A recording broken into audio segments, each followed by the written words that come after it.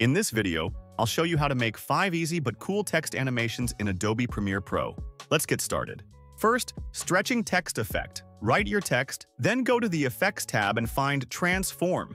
Drag on the text. Select the first frame. Uncheck the Uniform Scale checkbox. Set the scale width to 1. Click on this icon. Use the arrows on your keyboard to count 3 frames to the right and increase this value to 130. 3 frames forward again and return to original value.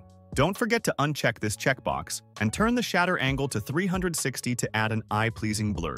We have made the first stretch pop-up effect. Let's go further. Typewriter text effect. Select Type tool. Write your text. You can move your text around and put it where you want it. Then place playhead on the first frame and press keyframe. Remove all the text. Move playhead to write each letter separately, experimenting with the frame distance between the letters. This gives you a realistic impression of typing your phrase.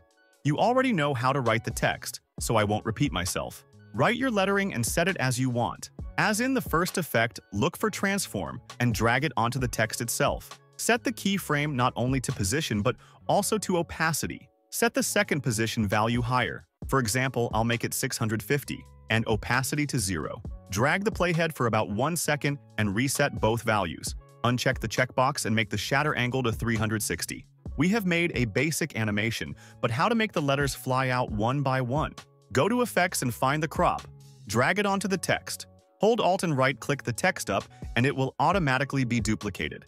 Duplicate the text as many times as the number of letters in your word. Then, using the usual transformation, make masks for each letter, not forgetting that they went one by one on the timeline. Then, counting 2 frames, put each letter one after another, and get the smooth effect.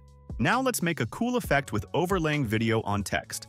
To do this, add your video, and then write text. I advise you to look for a font to make the effect look as cool as possible. Look for Track Mattle key and add it not on the text but on the video. In Effect Contours, go to Mattle and select your text. It turns out to be a very cool and most importantly easy animation. And finally, let's learn how to make scrolling text animation. After writing, copy the inscription, press Enter, and use the Ctrl-V key combination to add many of the same inscriptions below. For a better effect, shift this setting so that the labels are next to each other. And also, if you align the text in the center, you will get what we need. Go to Opacity and select a rectangle. Set the mask feather to 0. Select the top 2 points and use the arrows on your keyboard to make one inscription visible. Select the 2 from the bottom and do the same. And naturally on the right. And on the left. In the effects, we look for directional blur. Add it to the text layer. We make a blur length frame and set the value to 13. Go down and unscrew the second position indicator so that the words are not visible on the preview screen.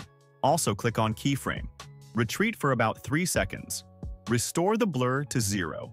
And carefully set the position so that the last word is visible. For better animation, click here, Temporal Interpolation, Ease In, and once again, Ease Out. By clicking on the arrow to the left of position, we can play with these curves, but I'll just shift the left blue dot to the left. This is such a wonderful scrolling effect. I hope you enjoyed the video. I tried very hard. Please like and subscribe to the channel. Have a nice day. Bye.